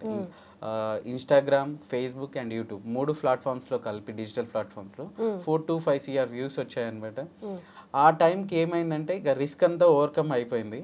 సో బ్రాండ్కి ఒక నేమ్ వచ్చేసింది, ఈ టీ బెస్ట్ ఉంటుంది అనే పేరు వెళ్ళిపోయింది. అప్పుడు then we started giving franchise. అప్పుడు ఏదైతే ఫ్రాంచైజ్ పెట్టారో వాళ్ళకి ఫస్ట్ డేనే 12,000 కౌంటర్ అయింది. సో వాళ్ళకి నో రిస్క్. సెకండ్ ఫ్రాంచైజ్, అది ఫస్ట్ ఫ్రాంచైజ్ ఎక్కడ స్టార్ట్ అయింది? ఫస్ట్ మా ఓన్. అదే మీది ఫస్ట్ ఓన్ లేదు, అది ఒరిజినల్ది. తర్వాత ఫ్రాంచైజీలు ఎక్కడ ఫస్ట్? విజయవాడ ఒకటి వచ్చింది. అంటే ఎట్లా వచ్చిందంటే ఒకే వీక్లో ఒక 6-7 అవుట్లెట్స్ వచ్చాయి. ఇక్కడ హైదరాబాద్లో ఒక 2-3 ఓపెన్ అయ్యాయి. సో విజయవాడలో ఒకటి ఓపెన్ అయింది. లైక్ డిఫరెంట్ అంటే మాది మార్కెటింగ్ ఎట్లా ఉంటుందంటే డిఫరెంట్ ఇప్పుడు through out the state advertise చేసాం కాబట్టి మాకు కర్నూలు ఒకటి వచ్చింది, కడప ఒకటి వచ్చింది, ఇలా డిఫరెంట్ రాజంపేట అని ఒకటి వచ్చింది. డిఫరెంట్ వచ్చాయి. అన్ని కూడా ఏంటంటే కపుల్ ఆఫ్ డేస్ డిఫరెన్స్ లోనే మల్టిపుల్ అవుట్లెట్స్ ఓపెన్ అయ్యాయి. నెల్లూరులో కూడా ఉన్నట్టుంది కదా? నిన్న నేను వస్తున్నప్పుడు అదే చూసాను. మిస్టర్ ఇరానీ ఉన్నది. అవును, ఇరానీ ఉన్నది. అది ఐ థింక్ హైవేకో బైపాస్కో ఉంటుంది. బైపాస్లో ఉంది. బైపాస్లో ఉంటుంది. So almost we are near to 200 complete అవ్వలేదు. ఇందులో ఈ బ్రాండ్ విషయంలో నేను ప్రౌడ్గా ఫీల్ అయ్యే థింగ్ ఏంటంటే ఫస్ట్ అవుట్లెట్ నుంచి రీసెంట్ లాస్ట్ 1 వీక్లో 7 అవుట్లెట్స్ ఓపెన్ అయింది. ఈ 7 అవుట్లెట్స్ వరకు కూడా ఏ అవుట్లెట్ కూడా ప్రతి అవుట్లెట్ కూడా 100% సక్సెస్ రేట్తో నడుస్తున్నది. ప్రతి అవుట్లెట్ కూడా 1 మంత్ అంటే వాళ్ళు ఓపెన్ చేసిన 1 మంత్లో పర్ డే 20,000 కౌంటర్ రీచ్ అవుతున్నారు.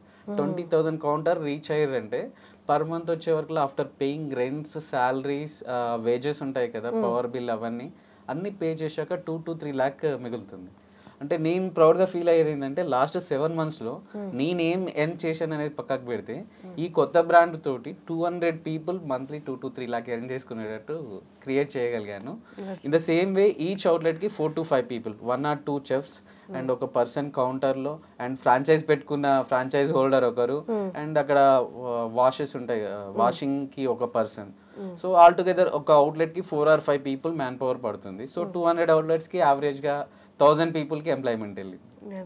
200 people are earning 2 to 3 lakh and 1000 peopleకి employment వెళ్ళింది లాస్ట్ 7 months. ఇప్పుడు శ్రీదేవి పార్ట్ ఏంటి? ఇరానీ, మిస్టర్ ఇరానీలో, మిస్టర్ టీలో కదా తను నాదే పర్మనెంట్ అగ్రిమెంట్. సో బ్రాండ్ ముందుకు తీసుకెళ్లాల్సిన రెస్పాన్సిబిలిటీ తన మీద తందే. సో నువ్వు కూడా అంటే మీరు కూడా మార్నింగ్ లేస్తే తనతో పాటు ఆఫీస్కి వెళ్ళాలా? అవసరం లేదా? లేదు అలా ఏం లేదు.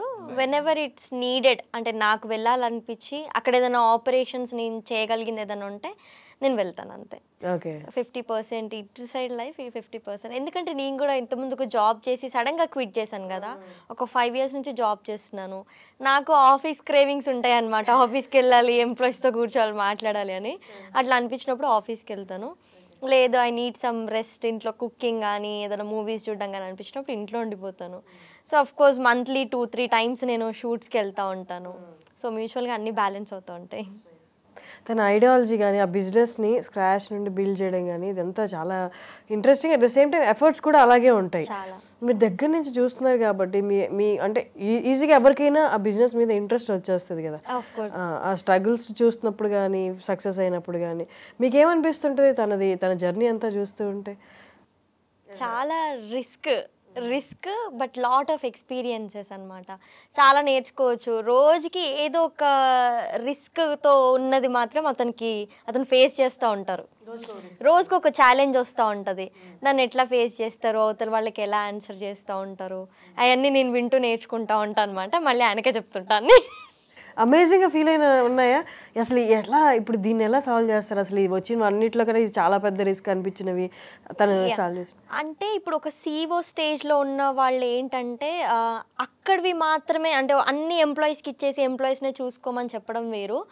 గ్రౌండ్ లెవెల్లో ఏదైతే షెఫ్స్ నుంచి ఎవరైతే వర్కర్స్ ఉన్నారో ఆ టీ కప్స్ దగ్గర నుంచి కంప్లీట్గా ఈయననే కేర్ తీసుకుంటారనమాట.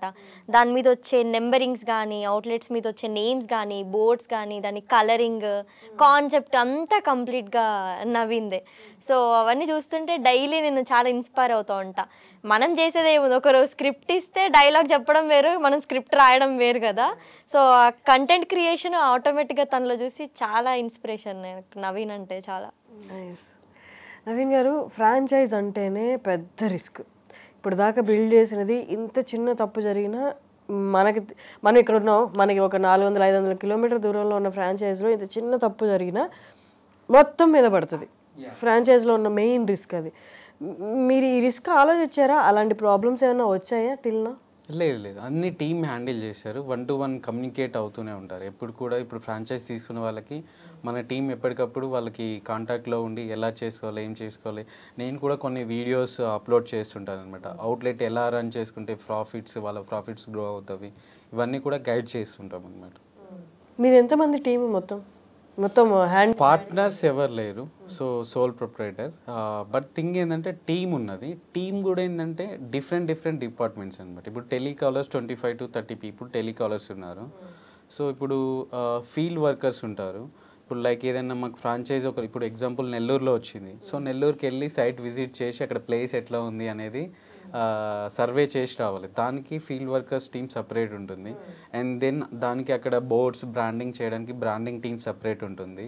అండ్ దెన్ దాని తర్వాత మాకు ఇప్పుడు ఏదైతే ఎక్విప్మెంట్ ఉంటుందో ఎక్విప్మెంట్ పర్చేస్కి ఒక టీం ఉంటుంది, ఎక్విప్మెంట్ డెలివర్ చేయడానికి ఒక టీం ఉంటుంది. సో ఇలా డిఫరెంట్ ట్రాన్స్పోర్ట్ది ఒక టీం ఉంటుంది. మళ్ళీ ఈ టీమ్స్ అన్నీ కూడా ఏంటంటే మళ్ళీ ఇప్పుడు తెలంగాణలో ఒక టీం ఉంటుంది బ్రాండింగ్కి, ఆంధ్రాలో ఒక టీం ఉంటుంది, కర్ణాటకలో ఒక టీం ఉంటుంది, మళ్ళీ మల్టిపుల్ టీమ్స్ అనమాట ఒక్కొక్క డిపార్ట్మెంట్లో.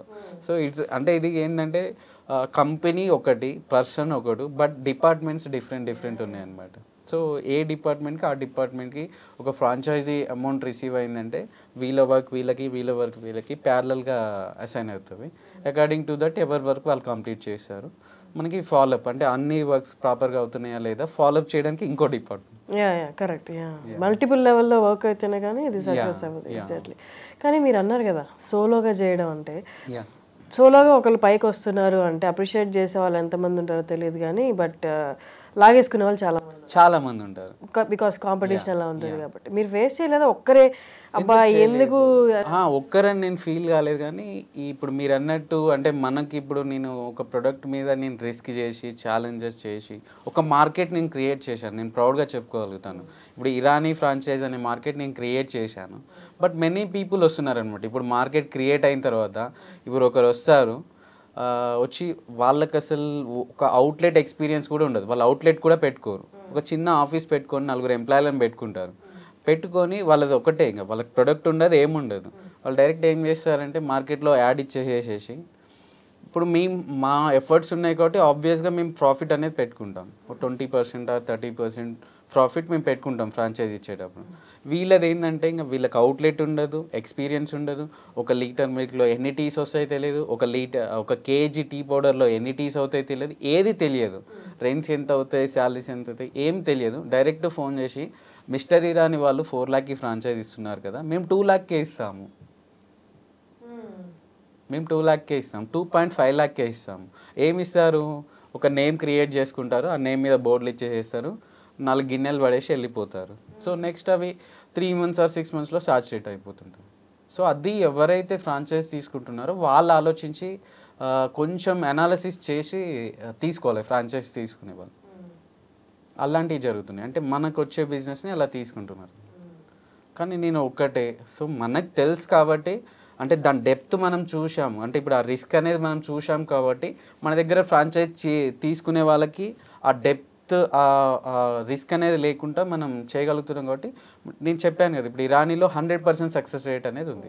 వేరే బ్రాండ్లో అది చూడొచ్చు అనమాట. బయట బోర్డ్స్ అయితే కనిపిస్తాయి, ఆ ఫ్రాంచైజెస్ ఏ కంపెనీస్ ఉన్నాయి అండ్ ఫ్రాంచైజెస్ తీసుకున్న వాళ్ళకి కూడా ఇప్పుడు తెలుసు అనమాట వాటి స్టేటస్ ఎలా ఉంది, ఎంత టర్న్ ఓవర్ అవుతుంది, ఎంత మిగులుతున్నాయి అనేది తెలుసు అందరు. బట్ మీ ఐడియాస్ని నావి అని క్లెయిమ్ చేసిన వాళ్ళు ఎవరు లేరా? అంటే ఇప్పుడు మీరు చెప్పారు ఇరానీ అనేది, ఇరానీ అంటే అందరికి తెలుసు, మా అందరికి తెలుసు. బట్ ఇరానీని మీరు చూసిన కోణంలో మేము ఎవరు చూడలేదు. ఫ్రాంచైజ్ ఇరానీ టీ ప్రెసెంట్ ఇప్పుడు డికేట్స్ నుంచి ఉంది మన హైదరాబాద్లోనే. బట్ ఫ్రాంచైజ్ గురించి నేను మాట్లాడుతాను. అదే నేను అనేది. ఇప్పుడు ఆ ఇరానీ చాయ్ని తీసుకొని ఇలా ఫ్రాంచైజీలుగా చేయొచ్చు ఇదని మేము ఎవరు చూడలేదు. నేను చెప్పాను మా ప్రమోషన్ స్టార్ట్ అయ్యాయని చెప్పాను. ఎవరు ఎలా క్లెయిమ్ చేసుకోగలుగుతారు? ఇప్పుడు మాది వచ్చి 7 months. ఇప్పుడు 1 month బ్యాక్ స్టార్ట్ చేసినోడు అంటాడు నేను 3 years రీసెర్చ్ చేసిన అని అంటాడు. 3 years రీసెర్చ్ చేస్తే ఇప్పుడు లైక్ మనం పెట్టిన తర్వాత పెట్టారు కదా, ముందు పెడతారు కదా. మాకు అక్కడ మా వీడియోస్ అప్లోడ్ అయిన డేట్స్, మేము ఫ్లైయర్స్ రిలీజ్ చేసినాయి, మా అవుట్లెట్స్ వచ్చినాయి, అన్ని కూడా లైవ్ కనిపిస్తున్నాయి కదా. సో అది క్లెయిమ్ చేసుకోలేరు కదా వీళ్ళు. ఎంతసేపు ఏంటంటే బిజినెస్ గ్రాప్ చేయడానికి.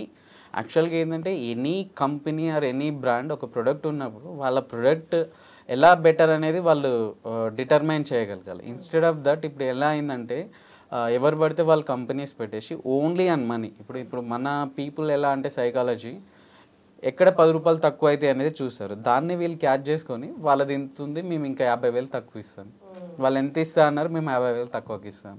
సో పీపుల్ కూడా ఏంటంటే కొంచెం మెచ్యూరిటీ ఉండి నాలెడ్జ్ ఉన్న వాళ్ళు ఏంటంటే మనీ కోసం కాకుండా డెప్త్, అంటే కంపెనీ ఎంతవరకు సర్వీస్ ఇవ్వగలుగుతారు. ఇప్పుడు ఫ్రాంచైజ్ ఎందుకు తీసుకుంటామండి మనం ఓన్గా పెట్టుకోకుండా? బ్రాండ్ ఫ్రాంచైజ్ ఎందుకు తీసుకుంటాము? ఆ బ్రాండ్ యొక్క ఎక్స్పీరియన్స్, బ్రాండ్ వాల్యూ రెండు మనకి యూజ్ అవుతాయని. అసలు ఎక్స్పీరియన్సే లేని కంపెనీ, ఓకే, బ్రాండ్ వాల్యూయే లేని కంపెనీ ఫ్రాంచైజ్ తీసుకుంటే ఆ మాత్రం దానికి ఫ్రాంచైజ్ తీసుకోవడం ఎందుకని నేను అంటాను. సో అది ఎవరైతే ఇప్పుడు ఫ్రాంచైజ్ ఇండస్ట్రీలోకి ఇంట్రెస్ట్ తోటి ఫార్వర్డ్ అవుతున్నారో వాళ్ళు ఒకసారి చూసుకోవాలి. బట్ బిల్డ్ చేశారు, సక్సెస్ అయింది, ఓకే. బట్ యాక్చువల్లీ నాకు తెలిసి యాక్చువల్ రిస్క్ అనేది ఇప్పుడే స్టార్ట్ అవుతుంది. సేఫ్ గార్డింగ్ అంటే మీ బ్రాండ్ని సేఫ్ గార్డ్ చేసుకోవడం అనేది చాలా ఇంపార్టెంట్. ఒక చిన్న రాయేసినా చాలు మొత్తం. నేను మీకు అది చెప్పానండి. ఇప్పుడు బయట చెఫ్స్కి 2000 నడుస్తుంది. మా చెఫ్స్ బయటకు వెళ్ళకుంటే ఏం చేస్తున్నాను? ఓకే, మీరు ఎంప్లాయీస్ గురించి మాట్లాడుతుంది, నేను అలా చెప్పట్లే. నేను టీ తాగుతాను, నాకు మీ మీద పర్సనల్ గడ్జ్ ఉందో లేకపోతే మీ బిజినెస్ మీ డౌన్ చేస్తే నా బిజినెస్ పెరుగుతుందనో ఉంది నాకు, నేను వెళ్ళి రివ్యూ రాసేస్తా, అలాగే నలుగురు చేత రాయిస్తా. అది అది అది ఆల్రెడీ జరుగుతుందండి. ఆల్రెడీ ఇప్పుడు మాకు ఇన్స్టాగ్రామ్లో కానివ్వండి, గూగుల్ మన లింక్ ఉంటుంది కదా, లింక్లో కానివ్వండి, వాంటెడ్గా కాంపిటేటర్స్ ఏంటంటే డిఫరెంట్ ఐడీస్ క్రియేట్ చేస్తుంటారు. Comments, reviews as you said ఇచ్చుకుంటూ వెళ్ళిపోతుంటారు. మనం ఆ లింక్ క్లిక్ చేస్తే 0 పోస్ట్, వాళ్ళ ప్రొఫైల్ ఫొటోస్ ఉండవు, ఒరిజినల్ నేమ్స్ ఉండవు. అసలు వాళ్ళు ఎవరంటే ఇక ఏం అడ్రస్ అంటూ కేర్ ఆఫ్ అంటూ ఉండదన్నమాట. ఏదో ఐడి క్రియేట్ చేశారు, దాని నుంచి కామెంట్ పెట్టేస్తారు, మల్టిపుల్ ఐడీస్ క్రియేట్ చేశారు, మల్టిపుల్ కామెంట్స్ పెడుతుంటారు. ఇంకా అవి చూసి నవ్వుకుంటాం అనమాట. అంటే ఇంతమంది మన మీద పడుతున్నారంటే మన కాడ ఎంత స్ట్రెంగ్త్ ఉంటే వీళ్ళు పడతారు అన్నట్టు అలా తీసుకుంటాం, పాజిటివ్ తీసుకుంటాం తప్ప పెద్ద రియాక్ట్ ఏమవ్వము. అండ్ రీసెంట్ టైమ్స్లో ఒక బిజినెస్ హిట్ అయిన తర్వాత కూడా చాలా ఎక్కువ ఎఫర్ట్ పెట్టాల్సి వస్తుంది. అంటే ఇప్పుడు అంతకుముందు ఏంటంటే 6 నెలలకు ఒకసారి యాడ్ చేయించామా, 6 నెలలకు ఒకసారి అడ్వర్టైజ్మెంట్ చేయించేసామా సరిపోతుంది అక్కడ దాకా. ఇప్పుడు అలా కాదు, ప్రతి మంత్ ఈవెన్ ప్రతి వీక్ కూడా చేయించాల్సి వస్తుంది, ఎందుకంటే అలా అంత కంటెంట్ బిల్డ్ అవుతుంది. యాక్చువల్గా ఏంటంటే ఇప్పుడు మేము మా దగ్గర ఫ్రాంచైజ్ తీసుకున్న వాళ్ళకి మేము ఇచ్చే కమిట్మెంట్స్ ఏంటంటే, ఒకటి బ్రాండింగ్, రెండోది వచ్చేసి కిచెన్ ఎక్విప్మెంట్స్, దాని తర్వాత ఇనీషియల్గా కొంత రా మెటీరియల్ ఇస్తాము. వీటితో పాటు మేము ఇచ్చేది ఏంటంటే బ్రాండ్ ప్రమోషన్స్కి మేము అష్యూరెన్స్ ఇస్తాం అనమాట, వాళ్ళ లోకల్ మార్కెట్లో కూడా. సో ఈ ప్రామిస్ కోసం మేము ఏం చేస్తున్నామంటే ఆల్మోస్ట్ మా ఓపెన్ అయిన అవుట్లెట్లు అన్నిటికీ కూడా మాకు ఒక డిఓపి టీమ్ని అలాట్ చేసుకున్నాం. ఈ టీం ప్రతి అవుట్లెట్ని కూడా షూట్ చేస్తారు, ఎడిట్ చేసి రీల్స్ చేసి ఒక్కొక్క షాప్కి 5 to 10 రీల్స్ చేసి ఇస్తారు అనమాట. సో ఇప్పుడు ఎవ్రీ వీక్ మై న్యూ అవుట్లెట్లు వస్తున్నాయి, అంటే every week my new shoots జరుగుతూనే ఉంటాయి. అవి Facebook, Instagram and YouTube every week upload అవుతూనే ఉంటారు. సో ఇక మాకు ఇవే కంటిన్యూ ప్రమోషన్స్, మేము కంటిన్యూ యాక్టివ్ ఉంటూనే ఉంటాం. కొత్త షాప్స్ ఓపెన్ అవుతున్నంత వరకు వాటి షూట్స్ అవుతూనే ఉంటాయి, మేము యాక్టివ్గా ఉంటూనే ఉంటాం. బట్ అంటే మొత్తం మీరు అన్నారు ఏ లెవెల్లో ఆ లెవెల్లో ఉంటారు కానీ, బట్ ఓవరాల్ సూపర్వైజ్ చేసేది మీరే కాబట్టి రోజుకి వర్క్ పెరుగుతుంటే ఉంటుంది కాబట్టి, స్టోర్స్ పెరుగుతున్నప్పుడు, ఫ్రాంచైజ్ పెరుగుతున్నప్పుడు మీకు హెక్టిక్గా అనిపించట్లేదా? లేదు, ఇప్పుడు ఏ డిపార్ట్మెంట్ ఆ డిపార్ట్మెంట్ కదా. ఎగ్జాంపుల్ ఇప్పుడు టీ పౌడర్ సప్లై చేయడానికి సపరేట్ గ్రూప్ ఆఫ్ పీపుల్ ఉన్నారు. ఇప్పుడు 10 అవుట్లెట్స్ ఉన్నా వాళ్ళే ఇస్తారు, 100 అవుట్లెట్స్ ఉన్నా వాళ్ళే ఇస్తారు. నాకెందుకు హెడేక్ పెరుగుతుంది? నేను ఓన్లీ డిపార్ట్మెంట్ నుంచి ఒక్కొక్కరిని కోఆర్డినేట్ చేస్తుంటాను అంతే. సో ఇప్పుడు 10 షాప్స్కి బ్రాండింగ్ చేయాలి, 1 షాప్కి బ్రాండింగ్ చేయాలి, అది వాళ్ళకి హెడేక్. ఇష్యూ హ్యాండ్లింగ్ ప్రతి ఫ్రాంచైజీలో ఏదైనా ఇష్యూ సపరేట్ టీమ్ ఉంటుంది, గ్రీవెన్స్ సెల్ సపరేట్ ఉంది. గ్రీవెన్స్ సెల్ సపరేట్ ఉంటుంది. రిలేషన్షిప్ మేనేజర్ అని ఒక 3 పీపుల్ని అపాయింట్ చేసాం అనమాట. వాళ్ళు రిలేషన్షిప్ మెయింటైన్ చేస్తారు. వాళ్ళకి ఏమైనా ఇష్యూస్ వచ్చినా కానీ కోఆర్డినేట్ చేస్తుంటారు ఎవ్రీథింగ్. It's nice. ఓ చిన్న నీ ప్రపంచం నుండి నాది, నా వరకు, నా ఫ్యామిలీ అనే ప్రపంచం నుంచి ఒక పెద్ద సముద్రంలోకి వేసేసా. ఇప్పుడు రైట్ నో ప్లాన్స్ ఏంటి, ఫ్యూచర్ ప్లాన్స్ ఏంటి శ్రీదేవి? ఫ్యూచర్ ప్లాన్స్ ఇలాగే కంటిన్యూ చేస్తాం. కొంచెం బిజినెస్, కొంచెం పర్సనల్ లైఫ్. ఇంకొన్ని రోజులు అయితే కంప్లీట్గా పర్సనల్ లైఫ్లోకి మూవ్ అయిపోతాం. Okay, that's nice. ఏంటి మంచి గిఫ్ట్ ఇచ్చారా? పెళ్ళైన తర్వాత ఖచ్చితంగా ఇచ్చి ఉండాలి. ఏమి ఇచ్చి ఉంటారు? ఏమి ఇచ్చారు? అది ఆయన్ని అడగండి. ఎందుకు తను సిగ్గుపడుతుంది గిఫ్ట్ చెప్పడానికి? చెప్పండి, ఏం గిఫ్ట్ ఇచ్చారు తనకి? తనే పెద్ద గిఫ్ట్, ఇంకా గిఫ్ట్ ఎందుకు? శారీస్ కొని ఇచ్చారా? ఓకే. మీ ఇంట్లో మీ పేరెంట్స్ తన్ని ఎలా యాక్సెప్ట్ చేశారు, ఎలా చూసుకుంటారు? అంటే మ్యారేజ్ ఎప్పుడైతే డిస్కషన్ స్టార్ట్ అయిందో ఫస్ట్ మేము పెట్టుకున్న కండిషన్, మీ ఇంట్లో నువ్వు ఒప్పించుకోవాలి, మా ఇంట్లో నేను ఒప్పించుకుంటాను. మీ ఇంట్లోకి నన్ను ఇంటర్ఫియర్ చేయొద్దు, మా ఇంట్లోకి నిన్ను కూడా ఇంటర్ఫియర్ చేయను అనేది ఒకటి మాట్లాడుకున్నాను. మా ఇంట్లో ఫస్ట్ నుంచి కూడా నా డెసిషన్ వాళ్ళ డెసిషన్, వాళ్ళకంటూ సపరేట్ డిఫరెన్సెస్ అనేది ఏం లేదన్నమాట. సో యాక్సెప్ట్ చేసేసారు ఈజీగా. శ్రీదేవి గారు, Sridevi drama company and Jabardasth కూడా కదా? జబర్దస్త్ మెయిన్. ఎట్లా వచ్చింది అది ఆపర్చునిటీ? సేమ్ ఎవరు అప్రోచ్ అయ్యారు యాక్చువల్లీ? డైరెక్టర్స్. ఓకే.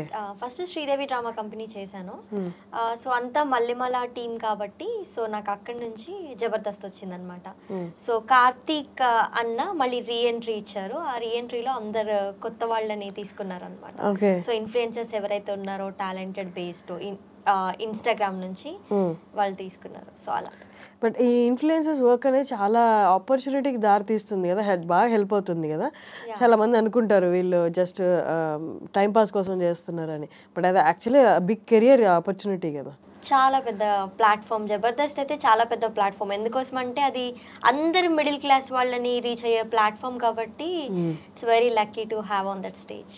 ఇప్పుడు అక్కడ ఇన్ఫ్లుయెన్సర్గా పిలిచారు కాబట్టి యాజ్ అన్ ఆర్టిస్ట్గా వాళ్ళకి రెమ్యూనరేషన్తో పాటు అలాగే ఉంటుందా, లేకపోతే మీకే మేము ఆపర్చునిటీ ఇస్తున్నాం కాబట్టి జస్ట్ అంటే మీరు వచ్చి చేసి వెళ్ళిపోండి అలా ఉంటుందా? నో, ఆ స్టేజ్ అనేది ఏంటంటే ప్రతి ఒక్కరి టాలెంట్ని ఎక్స్ప్రెస్ చేయడానికి.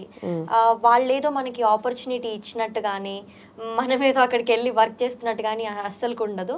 ఆర్టిస్ట్ అంటేనే మనలో ఉన్న స్కిల్ని బయట పెట్టడం కాబట్టి వాళ్ళు ఆపర్చునిటీ ఇచ్చినట్టు ఆ స్టేజ్ అస్సలు ఉండదు అనమాట. మన స్కిల్ ఎంత ఉందో అంత ఓపెన్గా మనం చూపించవచ్చు అక్కడ. But do they pay you? yes daily remuneration basis ఉంటుంది అక్కడ వెళ్ళినప్పుడు. మంత్లీ 2 times or 3 times ఉంటుంది అంతే. అండ్ స్క్రిప్ట్ ప్రిపరేషన్ ముందు రోజే వెళ్ళాలా, అది ఎలా ఉంటుంది అసలు? కొన్ని సార్లు మనకి ఒక్కరోజు 2 episodes చేయాల్సి ఉంటుంది, 3 episodes చేయాల్సి ఉంటుంది. అప్పుడు మనం 1 day ముందు రిహార్సల్స్కి వెళ్ళొచ్చు. ఆర్ఎల్స్ ఇప్పుడు మా టీంలో మేమంతా ఫీమేల్ వర్కర్స్ ఉన్నాము, ఒక 3 members. టీమ్ లీడ్స్ వచ్చేసి కార్తీక్ అన్న, ప్రవీణ్ అన్న ఉన్నారు కాబట్టి వాళ్ళు వర్క్ చేస్తారు, మమ్మల్ని రమ్మని ఎప్పుడు ప్రెషరైజ్ చేయరు. సో వాళ్ళు స్క్రిప్ట్ అదంతా ప్రిపేర్ చేసుకొని మేము స్టేజ్కి వెళ్ళి ఒక 2-3 hours ముందు ప్రాక్టీస్ చేస్తాం. సరిపోతుందా? సరిపోతుంది. యాక్చువల్లీ కామెడీ అనేది జనరేట్ చేయడం చాలా కష్టం అంటారు. ఆన్ ద స్పాట్ ఇంప్రొవైజేషన్స్ ఉంటాయి, అదంతా స్పాంటేనియస్ గా వెళ్ళిపోతాం అన్నమాట మేము. That's nice. స్పాంటేనియస్ గా. ఇప్పుడు వరకు ఎన్ని ఎపిసోడ్స్ చేశారు? More than 30 episodes. Jabardasth. Sridevi ఒక్క ఎపిసోడ్కి వెళ్ళాను అంతే. Okay, that's nice. Great talking to you both. Actually మిమ్మల్ని నేను ఫస్ట్ టైం ఇంటర్వ్యూ అడిగినప్పుడు నాకు తెలియదు మీ ఇద్దరు కపుల్ అని. మిమ్మల్ని సపరేట్గా అడిగాను, తిన్ని సపరేట్గా అడిగాను ఆంట్రప్రినర్గా. సో వన్స్ మీ ప్రొఫైల్ ఓపెన్ చేసి చూసిన తర్వాత మీ ఇద్దరు కపుల్ అని తెలిసింది. అప్పటి నుంచి నేను అడుగుతాను కపుల్ ఇంటర్వ్యూ కావాలి అని. It's great talking to you. అంటే 2 బ్యూటిఫుల్ మైండ్స్ లాగా మీరు మీ వర్క్లో అండ్ మీరు మీ వర్క్లో ఇద్దరు ఎక్సెల్ అవుతున్నారు కాబట్టి. And great journey to you both and all the very best for your future. Thank you. Nice talking to you. Nice talking to you too.